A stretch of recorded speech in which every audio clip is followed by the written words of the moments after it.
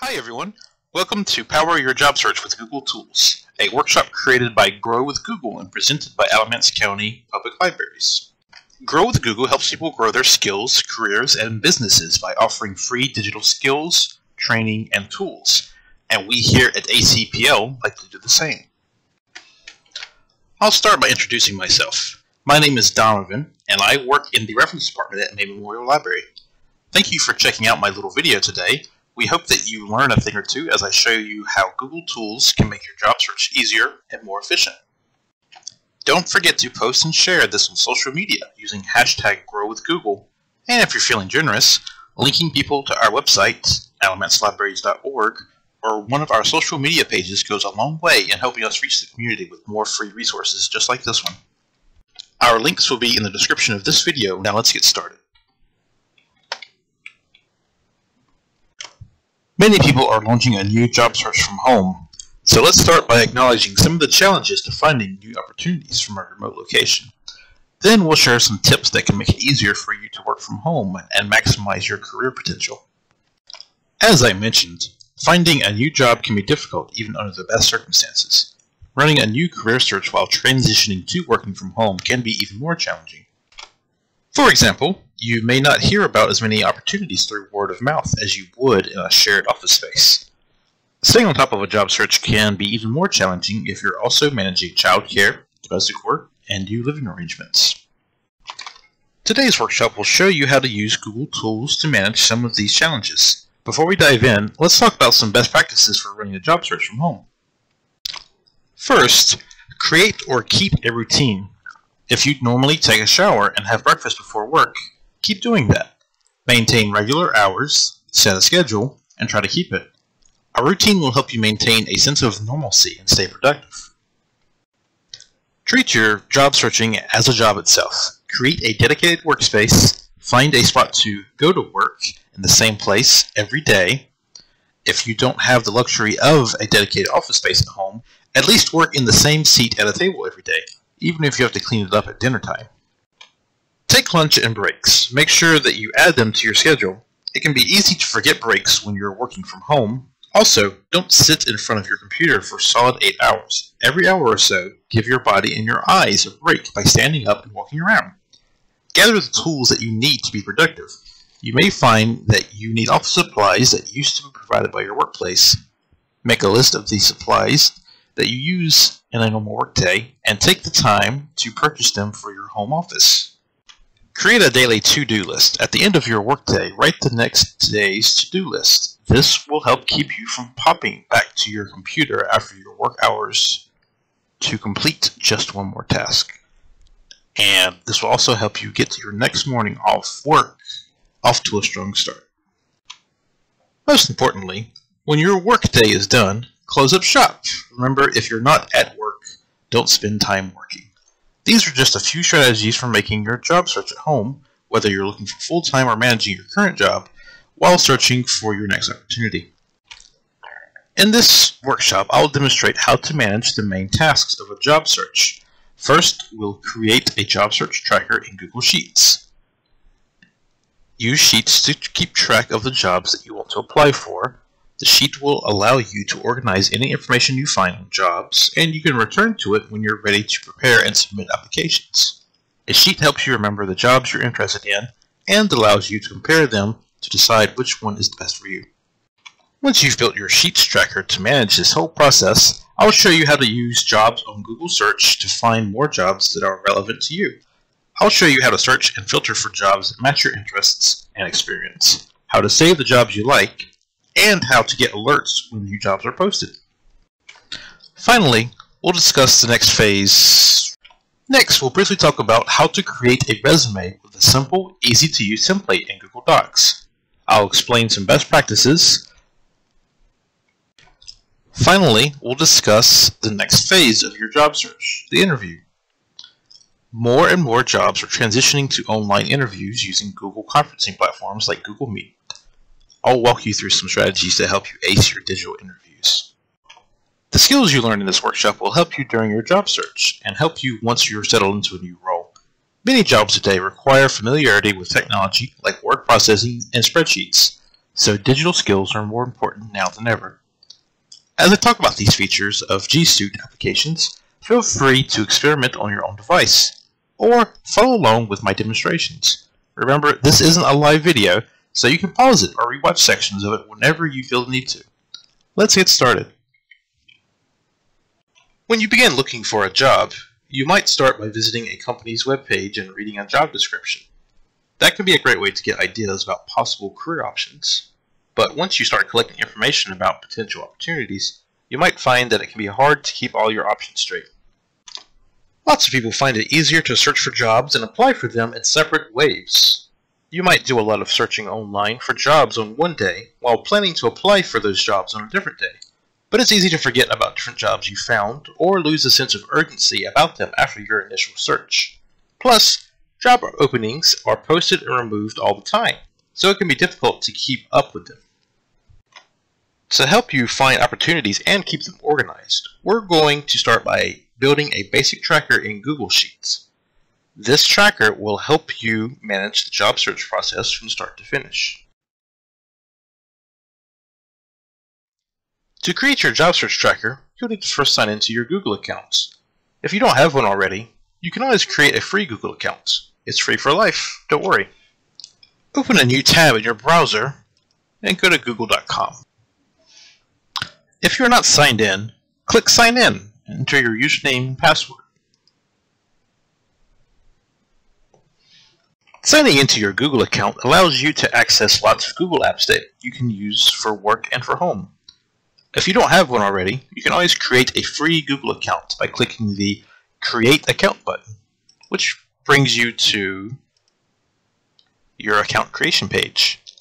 And it's free for life, like I said, so nothing to lose by creating yourself a Gmail account. After you've signed into your Google account, use the Google Apps menu to move between applications. It's up here at the top right. These are all the Google applications that come with your account. Your most recently used apps are shown first. Let's go take a look at Google Drive first.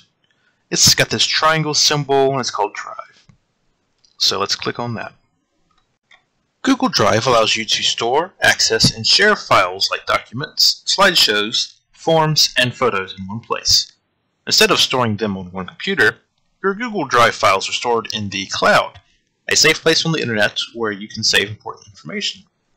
When you save something on your Google Drive, you can easily access it from any computer, smartphone, or tablet with internet access. Files stored on Google Drive won't get lost, even if your computer crashes.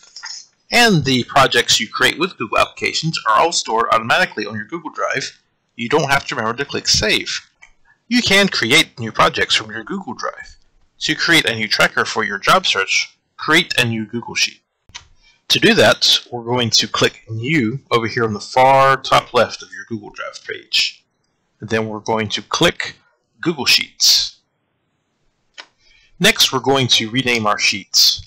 It starts off with the default name of Untitled Spreadsheet at the very top of the page up here. But if you click on that, you can type here and name it whatever you want. We're going to go with My Job Search. And then you can click off of it. And whenever Google Drive is saving a change, it tells you up here at the very top right. And this little bitty checkbox means it's been saved successfully to the cloud. As soon as you open the sheet, it is saved automatically on your Google Drive. You do not have to do anything extra to save your projects. They save automatically whenever you make changes to them. Now take a look at this spreadsheet. A spreadsheet contains many rectangles called cells.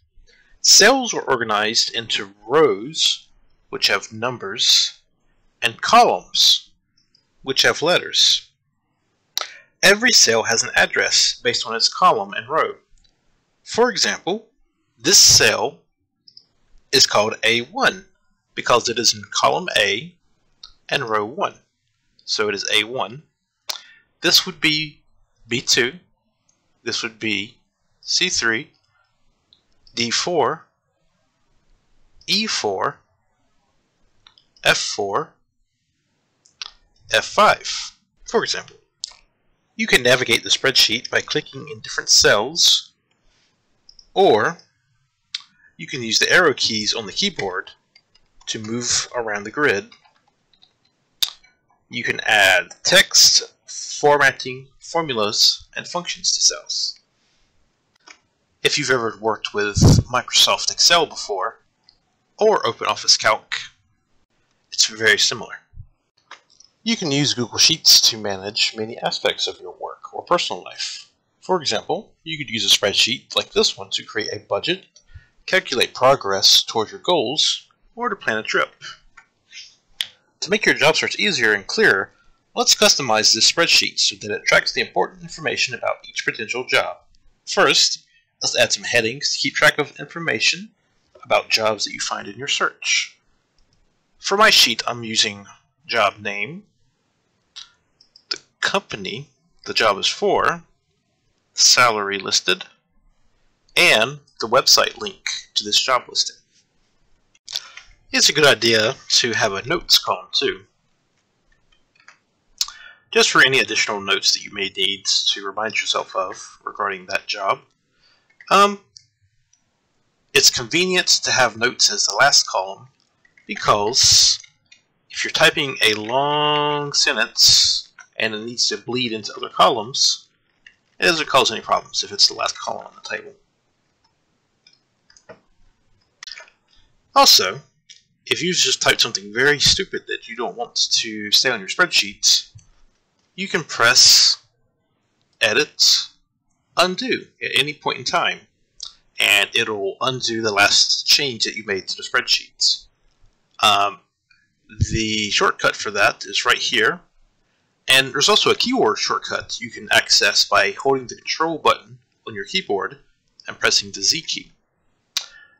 If you accidentally went back a little too far, you can also go forward by clicking the Redo button.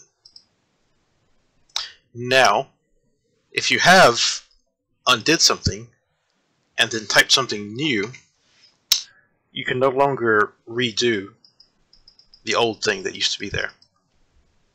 So you'd have to type notes again, in my case. Also, the keyboard shortcut for redo is Control Y. But these are just suggestions. You can make headings for whatever you think will be most helpful in your job search. For example, if you're expanding your search beyond your current area, you might want to add a column for location, or you might want to add a new column called work from home to track whether a job is remote or on-site.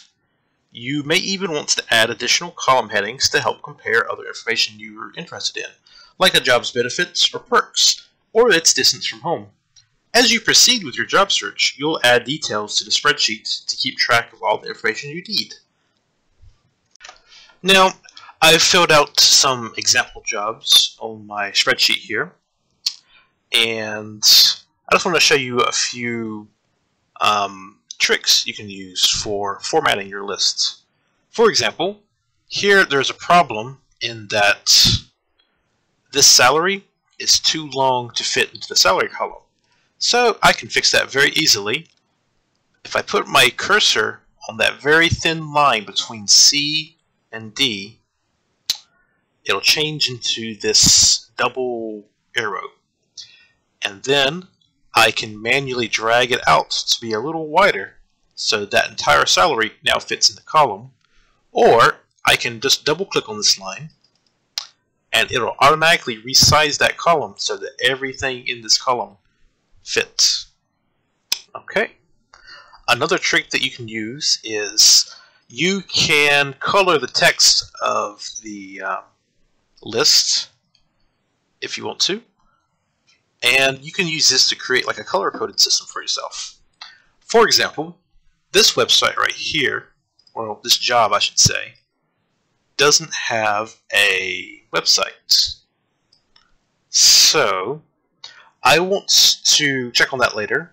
It's a little fishy for a job not to have a website, but there can be totally legitimate reasons for it. I'll just have to research myself later and see if I can find a phone number, an address of a physical place where this job exists. Make sure it's a real place, not some type of scam. So if I want to make this red, so I remember to check on this later when I'm browsing through my lists, I can select the entire row by clicking on number 4 here, and it highlights the entire row for me. And you always have to highlight something first before you can make a change to it. Now that it's highlighted, I can click on text color here at the top of the screen. I can pick from any color that I want to listed here. I can also go to custom, which gives me an option to create literally any color that my computer is capable of producing.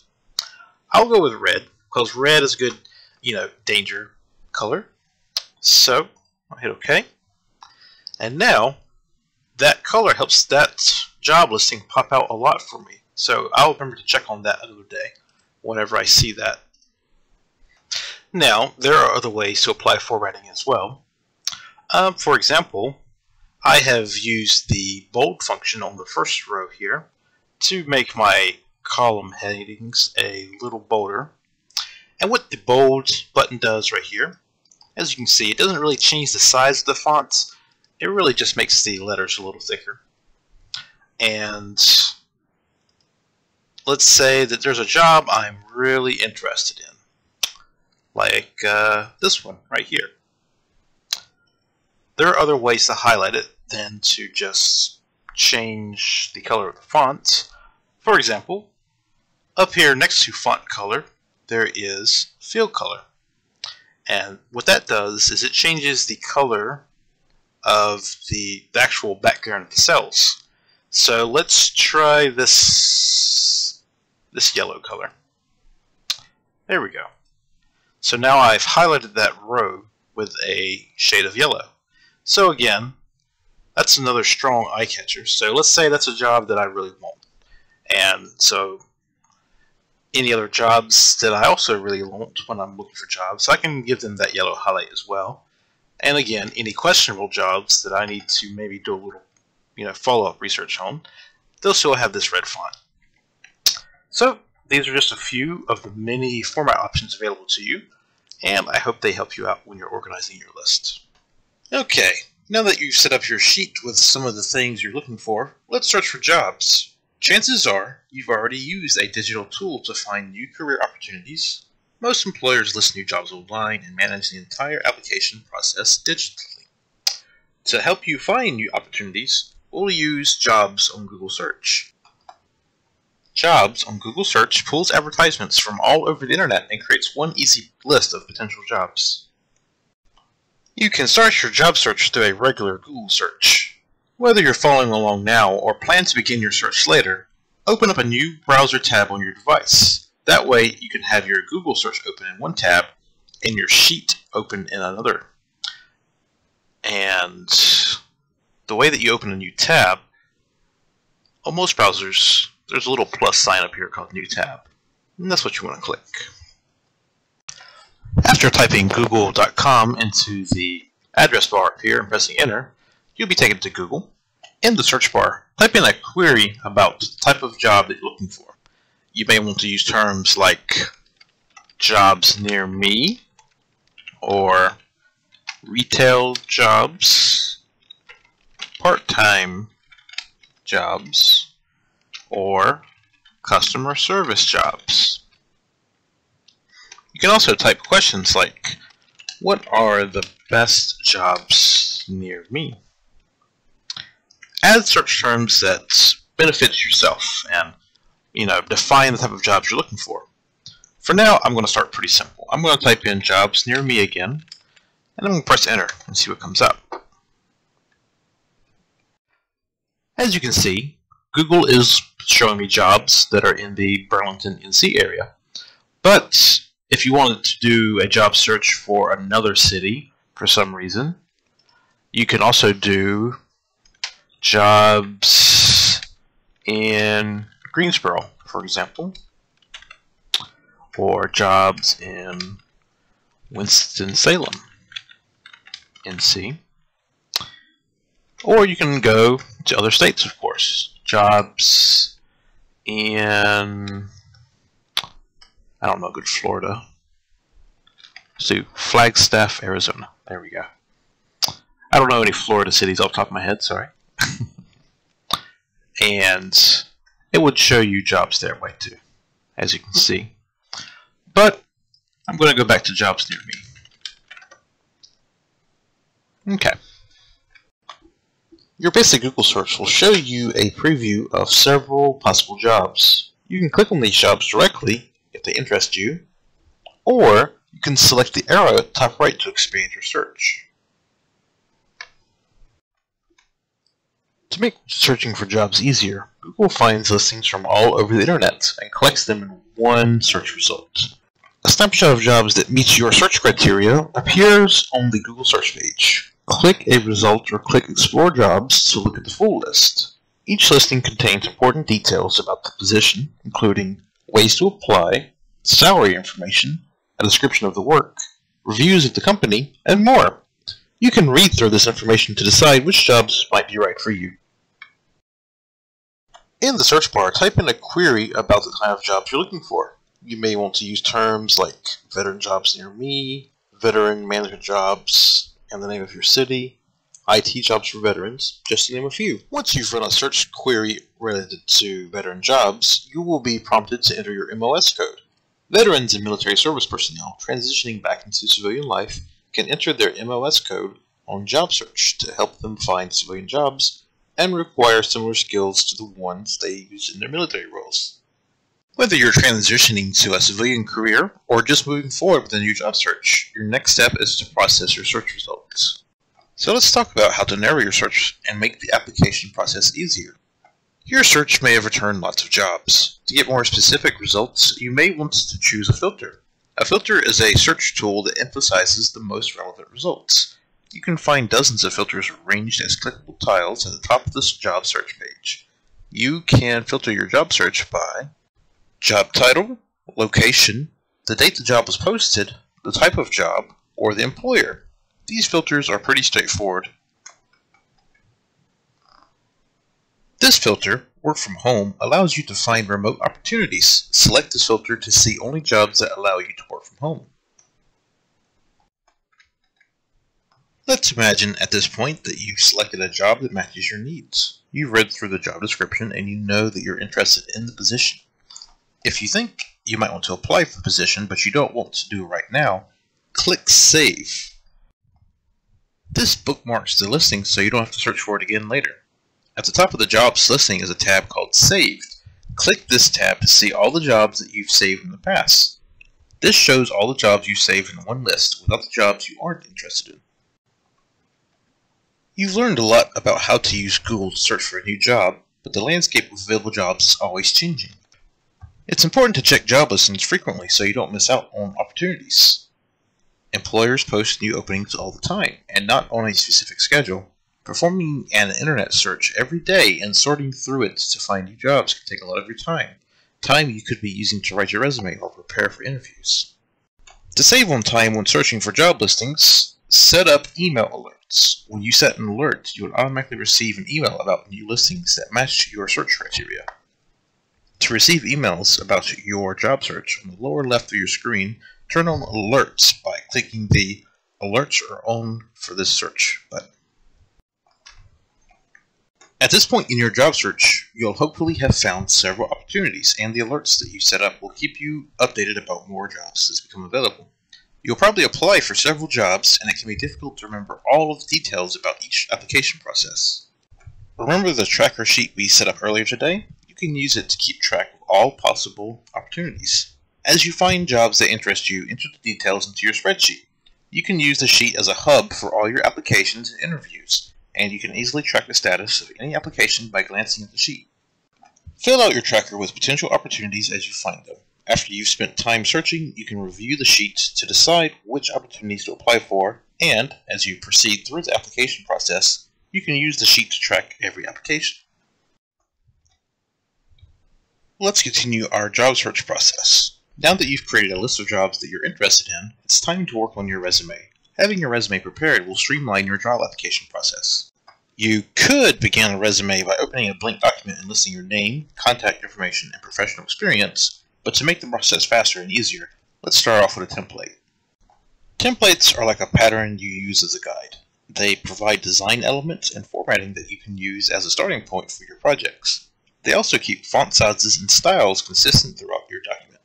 Google Docs also offers lots of free professional resume templates to get you started. The layout, fonts, and colors are different for each template, but they all contain the same basic information you'll need for your resume, such as your contact information, your skills, your experience, your education, as well as accomplishments or projects that you've completed.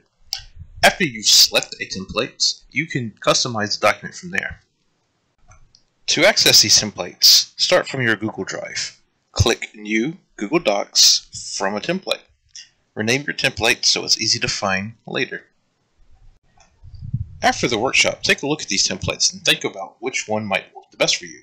Some of the templates lend themselves to certain industries. You may want to check with a colleague about standard styles in your field. For example, a creative person like a graphic designer might use a more creative resume template to show off their skills even before the interview. Now let's go take a look at how this looks in action. Okay, so again, to make a resume from template using Google, we are on Google Drive. We are going to go to New Google Docs from template. And then there are several resume templates here already. I'm just going to pick the first one that catches my eye. I'll go with this one. I picked Spearmint, and it's called that because it's got a little green theme going on, like Spearmint Green. Okay. And don't forget to change the name of your document to keep a, idea of what it's called. We need to find it later. Alright. Once you choose a resume template you want to use, add in your name, contact information, and professional history. And the way that you do this is you select placeholder text. That's what this stuff is right here. And you can just delete it out and type in your name. Donovan A. Industrial designer. That's not me. I am a reference librarian. And I'll leave the example address for now. But you get the idea. You would just backspace this information out and then type in your address and your numbers and your information. Same goes for filling out your skills, listing your job experience, and if for the particular job that you're applying for you've only worked 2 jobs similar to that in the past, you can delete like this third entry completely. Just go to the end of it and hold the backspace button until it's gone. Just like that. And again, if there are no particular awards that you've gotten on the job, you can just delete this section out too. And there you go. And you can, if you want to, change up the font and style of the resume to better fit yourself instead of just leaving it as a template if you want to. So for example, I could change the text to, let's see, let's try Merriweather and see how it looks. Here we go. And I think that looks perfectly fine for a resume. I would not recommend picking comical or funny looking fonts like Comic Sans. It's probably not a great idea. Might work if you're planning to, work in the cartooning industry, or maybe a babysitter or kindergarten teacher kind of thing. But for your average professional job, I wouldn't recommend that. I'd stick with very average professional looking fonts.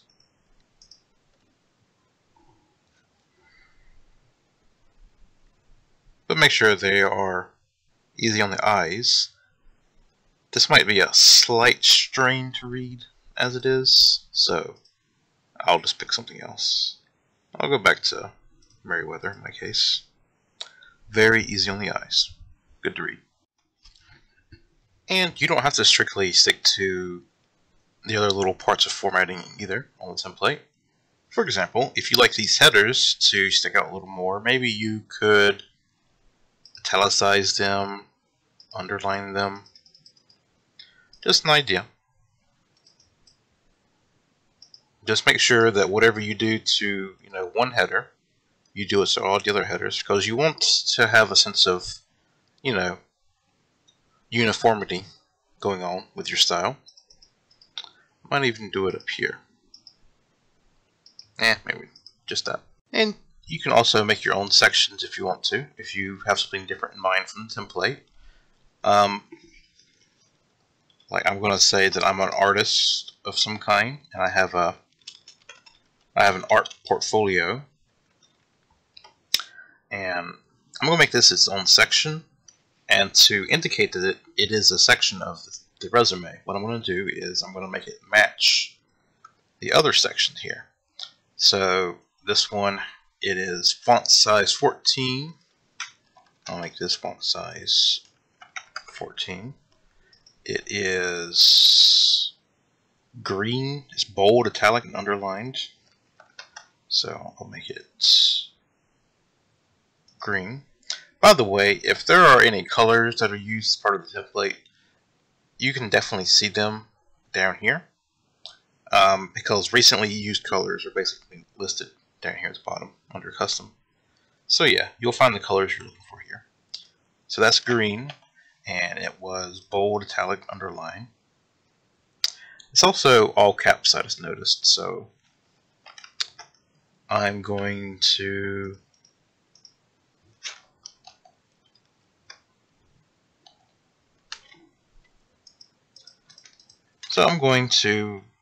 make it all caps. There are different ways to do this, but I'm just going to type it out to be fast about it. And there we go. I've created a header for this section, as you can see, and then I would type in my art website. And there are different ways to include a website as well. I'm just going to type in example.com and press space, or enter works too. And you see it automatically created that to be a hyperlink to a website. And if I click on it, you see it'll let me go there. Now if you save this as a PDF or a Microsoft Word document, hyperlinks work on those type of documents as well. And if I wanted, I could just do it this way instead.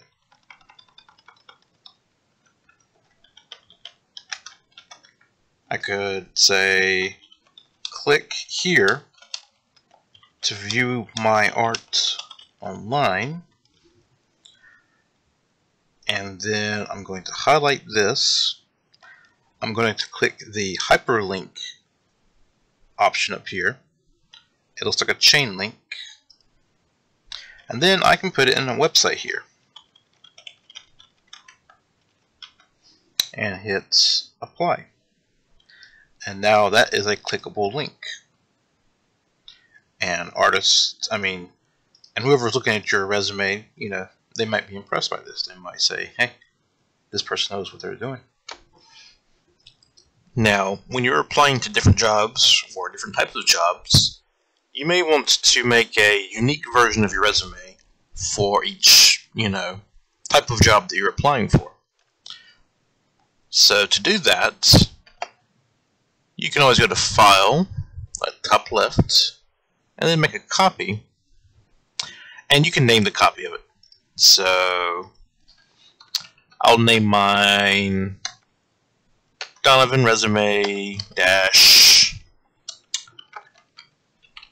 graphic design. And it'll go ahead and open that in a new tab. So now I've got two versions of my resume.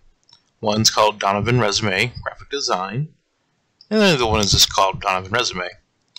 And maybe this resume is for jobs that don't need to see my art portfolio, so I'm just going to delete that part out.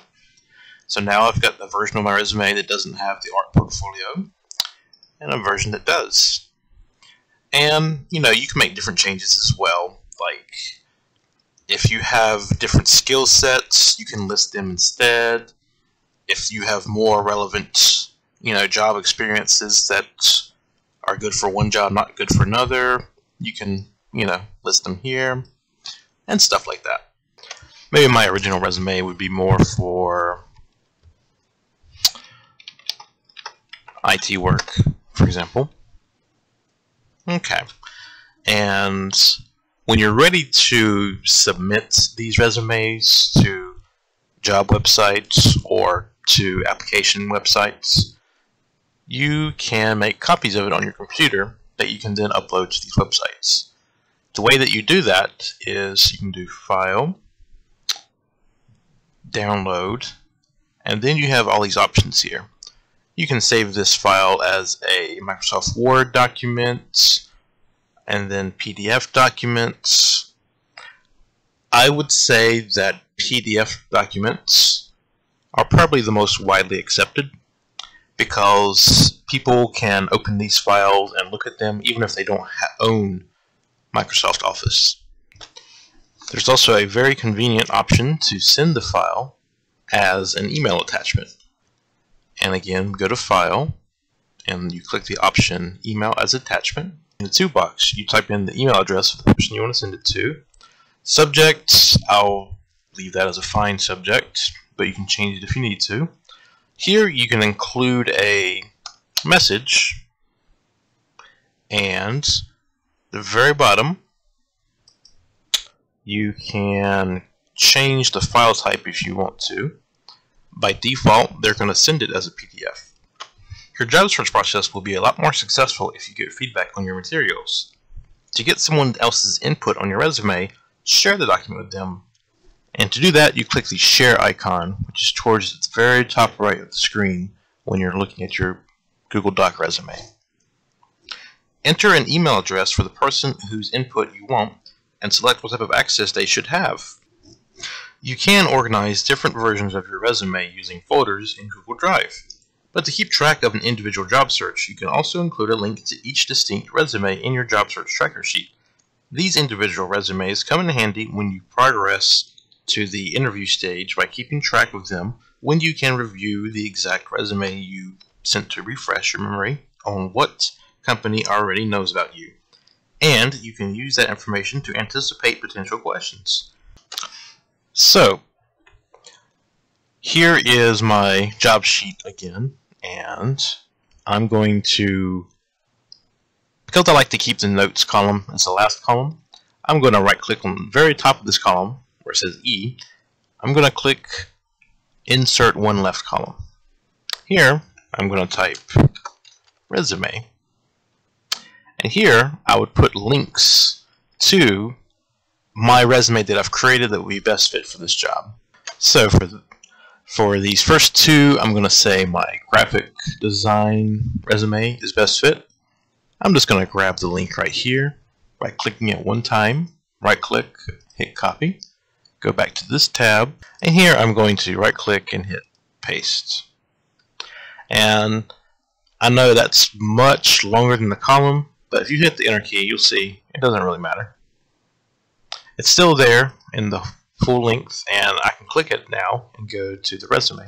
Copy, paste.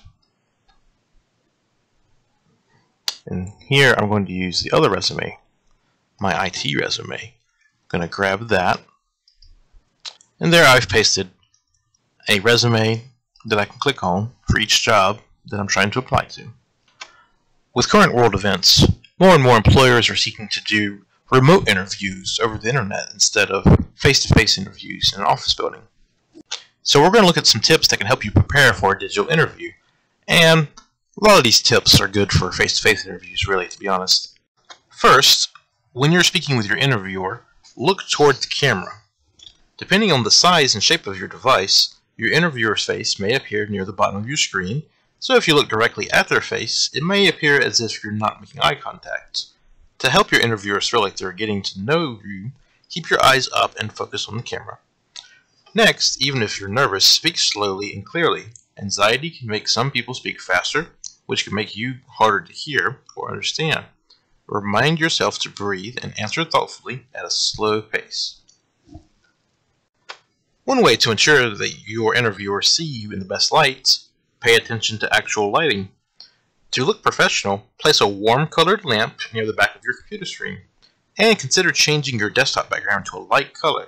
The extra light reflecting on your face will make you easier to see, and since a lot of our communication is non-verbal, if your interviewer is able to see your face, they will be able to communicate with you more smoothly. As many of us are transitioning to working from home, your office might be a kitchen, a living room, or basement. If you can, find a neutral background to avoid distractions. To shine during a remote interview, dress for the interview, even if you're doing it from your living room. Paying attention to how you present yourself will show your interviewers that you take the opportunity seriously. And a little note here, don't dress from the waist up. Okay? You never know, something might happen. Maybe you'll spill coffee on your lap and you might need to stand up immediately. You don't want to be seen pantsless on camera, okay? No matter how clever you think you are, don't dress just from the waist up, okay? Finally, interviewing is a skill, and you'll get better with practice. Ask a colleague or a friend to hold a mock interview with you. And that wraps up today's video. Thanks for watching. We hope you learned a thing or two, and if you did, remember to like and share our content on social media. Thanks, and have a good day. Stay safe.